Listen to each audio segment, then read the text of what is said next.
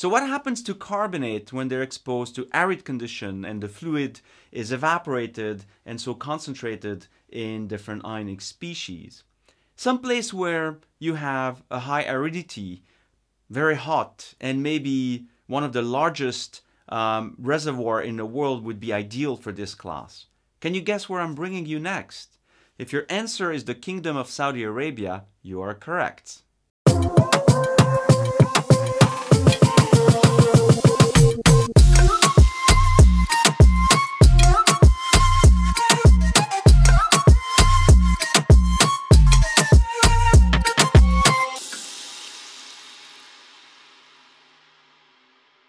When the general public thinks about petroleum and oil and gas, they often think about Saudi Arabia. This is the kingdom of oil, if you want.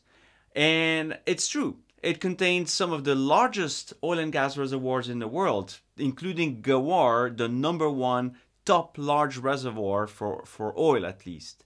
So it is a fascinating place to visit, and the geology at the surface is also absolutely incredible. The reason we're here actually is because of the Arab formations, which contain so much oil, but they crop out at the surface, as you can see. Now the Arab formations are famous for having carbonate sandwiched with evaporites.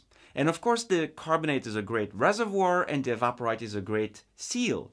But behind me in that cliff, can you see the evaporite? No, you can't see any evaporite because it has been dissolved. In fact, if you look closely at the cliff, you can see that there's a bit of a chaos going on, and it's because the Arab B has collapsed over the Arab C. So now these two Arab formations, or rather the limestone members of these Arab formation, are in contact. And that's because the evaporite layer that separated them, or it still separates them in the subsurface, has been eroded at the outcrop where we stand here today.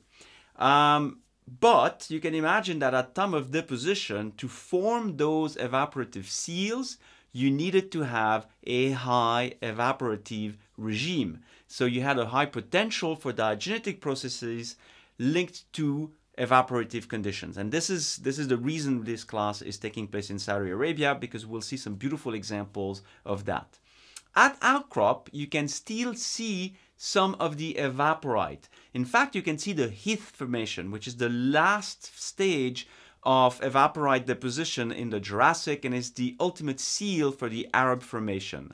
But to do this, you need to go in the cave known as Dal Heath, and hence the name of the formation. And here you can see the entrance of the cave, and at the top of the cave you see this gypsum layer, typical gypsum with lots of nodule in it, and that is typical for gypsum deposited in Sabkha setting. Sabkha, we will see, is a continental type of deposit that can be, or often is, coastal, very close to the ocean. So let's look a little bit at the chemistry of seawater during evaporation. This has been known for a long time. Here's an example from Friedman and Sanders, published in 1978. On the vertical axis, you have the density of the fluid in gram per cubic centimeter of fluid. And on the horizontal axis, you have the proportion of the initial fluids remaining. Now, this is an experiment done with seawater, and you can see the evolution of the precipitate from that seawater and the evolution of the density of that fluid.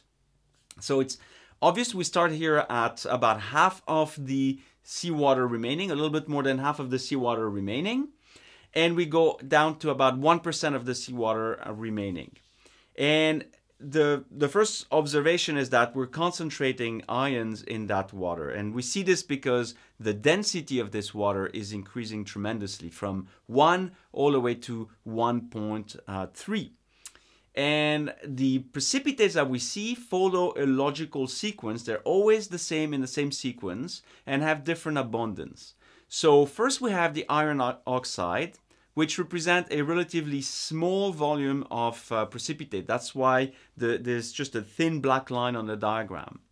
Then we have calcium carbonate that starts to precipitate. So calcium carbonate can precipitate as a chemical sediment if you evaporate seawater. And we've seen an example of this when we looked at the Guadalupian and we saw those teepee structure, and I told you, hey, it's cement that pushed the teepee structure up during evaporation. That's a good example of calcium carbonate precipitating.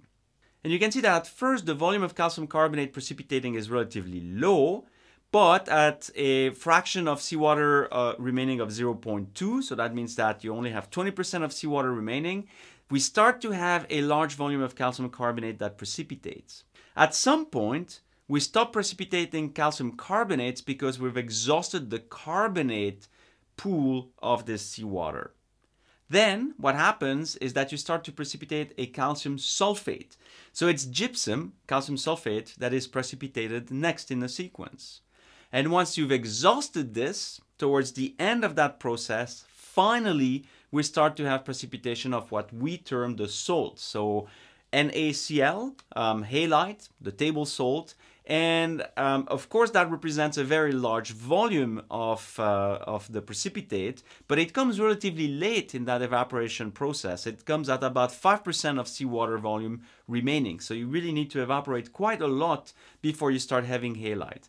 That's why if you look at a basin that is filled with evaporite, it's more often the case that you will find calcite precipitate associated with gypsum, lots of gypsum like the Hythe formation, and it's more difficult to get halite, although in Saudi Arabia here, in the deposition of the Hythe, you find in the center of the basin some proper halite. So that means that the evaporation process went all the way to halite deposition.